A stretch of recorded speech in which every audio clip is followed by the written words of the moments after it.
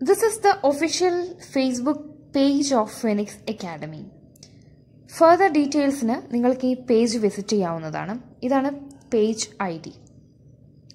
നമ്മളിന്ന് ഡിസ്കസ് ചെയ്യുന്നത് angular momentum spin പാരിറ്റിയിലുള്ള കുറച്ച് ക്വസ്റ്റ്യൻസ് ആണ് from CSIR Net Physics and GATE Physics exam. Here are some of the important tricks and methods to solve these kind of problems. Let us go to nuclear spin, angular momentum and parity. 2000 മുതൽ 2020 വരെയുള്ള gate question പേപ്പറിൽ നിന്ന് select ചെയ്തിട്ടുള്ള 13 questions ആണിത്. എല്ലാം shell മോഡലിലെ spin parity കണ്ടുപിടിക്കുന്ന ചോദ്യങ്ങൾ. എല്ലാ വർഷവും ഇതുപോലത്തെ ഒരു ചോദ്യം നിങ്ങൾക്ക് പ്രതീക്ഷിക്കാം. വളരെ എളുപ്പത്തിൽ ഈ ഫോം നേരത്തെ പറഞ്ഞിട്ടുള്ള സിലബസ് കവർ ചെയ്തുകൊണ്ട് നേരത്തെ പറഞ്ഞിട്ടുള്ള ടോപ്പിക്സ് കവർ ചെയ്തുകൊണ്ട് നമുക്ക് ഈ ക്വസ്റ്റ്യൻസ് ചെയ്യാൻ സാധിക്കും. ബേസിക് എന്ന നിലയിൽ ഈ ക്വസ്റ്റ്യൻസ് ആവട്ടെ നമുക്ക് ന്യൂക്ലിയർ ആൻഡ് പാർട്ടിക്കിൾ ഫിസിക്സിൽ ആദ്യം ചെയ്യേണ്ടത്. ഇതിൽ 13 ക്വസ്റ്റ്യൻസും ഒരേ. Let us start with the first question. According to nuclear shell model, the respective ground state spin parity of oxygen 815 and oxygen 817 nuclei are. ഇതാണ് നമ്മളുടെ ഓർഡർ ഓഫ് ഷെൽ. ഇതിൽ 1s1/2, 1p3/2, 1p1/2, 1d5/2 അങ്ങനെയുള്ള ഒരു ഷെല്ലിന്റെ order നിങ്ങൾ കണ്ടതാണ്. ഇതിൽ ഓരോ ഷെല്ലിലും ഓരോ ഓർബിറ്റിലും എത്ര ന്യൂക്ലിയോൺസ് occupy ചെയ്യും എന്നത് കണ്ടുപിടിക്കുന്നത് നമ്മൾ മൾട്ടിപ്ലിസിറ്റി വെച്ചിട്ടാണ്. വി നോ ദാറ്റ് 1s1/2 1/2 എന്നത് ജെ വാല്യൂ ആണ്. അങ്ങനെയാണെങ്കിൽ 1s1/2 ഓരോ ഓർബിറ്റിലുള്ള മൾട്ടിപ്ലിസിറ്റി 2j+1 ആണ്. അപ്പോൾ 1s1/2 എന്തായിരിക്കും? 2 × 1/2 + 1 it is 2. 1p3/2 2 × 3/2 + 1 which is 4. അങ്ങനെയാണെങ്കിൽ നമ്മളുടെ ഈ ക്വസ്റ്റ്യൻ എങ്ങനെയാണെന്ന് നോക്കാം. Here is a question. ഇവിടെ നമുക്ക് കണ്ടുപിടിക്കേണ്ടത് oxygen 815 and oxygen 817 ഐസോടോപ്സിന്റെ spin parity ആണ്. ആദ്യത്തെ കേസ് കൺസിഡർ ചെയ്യാം. ഓക്സിജൻ 815 ഇതിൽ പ്രോട്ടോണിന്റെ നമ്പർ 8ഉം ന്യൂട്രോണിന്റെ നമ്പർ 7ഉമാണ്. ന്യൂട്രോണിന്റെ നമ്പർ ഓഡ് ആയതുകൊണ്ട് നമ്മൾ ഓഡ് ന്യൂക്ലിയോൺസ് ഏതാണോ പെയർ ഓഫ് ചെയ്തു പോകാത്തത് അങ്ങനെയുള്ള ന്യൂക്ലിയോൺസിന്റെ സ്പിൻ പാരിറ്റിയാണ് കണ്ടുപിടിക്കാൻ പോകുന്നത്. ഇവിടെ ന്യൂട്രോൺസ് ആണ് നമ്മൾക്ക് ഓഡ് ആയിട്ടുള്ളത്. അങ്ങനെയാണെങ്കിൽ 1s1/2, 1p3/2, 1p1/2, 1d5/2 നമുക്ക് ഈ ഷെല്ലിന്റെ ഇൻക്രീസിംഗ് ഓർഡറിൽ നമുക്ക് ഇത് എഴുതി പോകാം.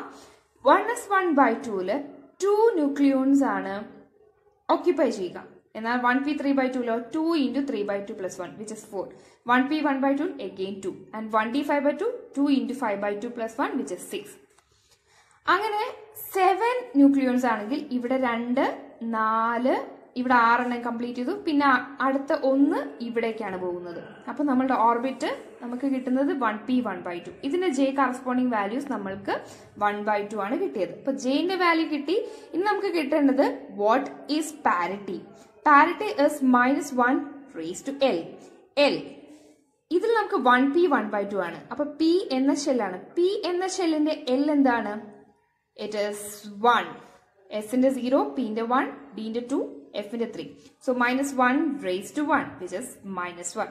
So 1/2 minus is the spin parity of this oxygen 815 nucleus.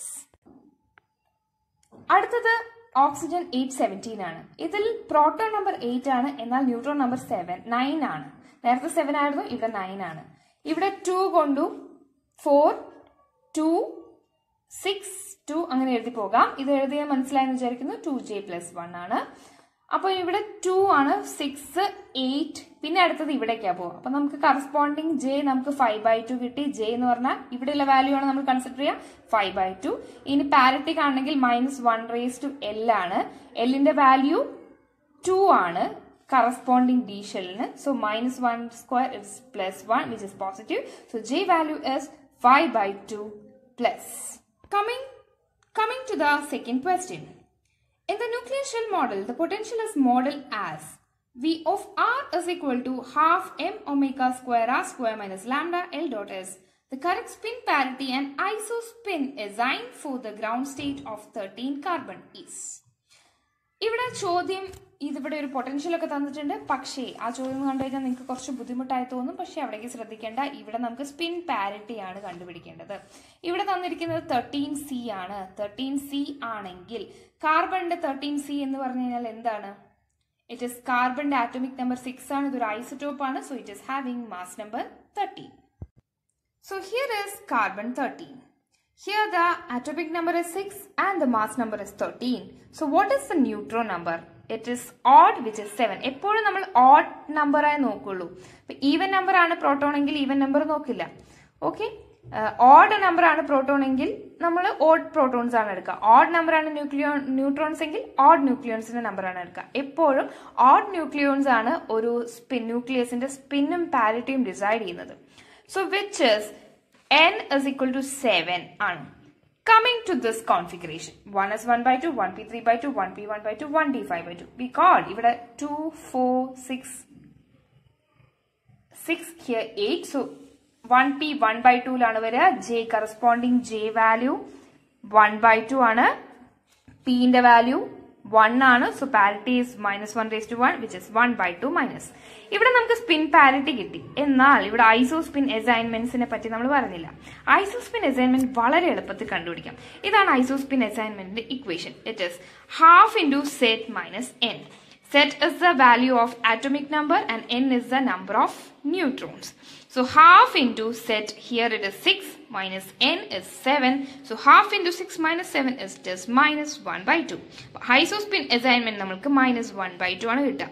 നേരത്തെ spin parity raised to power കൊടുക്കണം. ഇവിടെ minus 1 by 2 എന്നാണ് കിട്ടുക.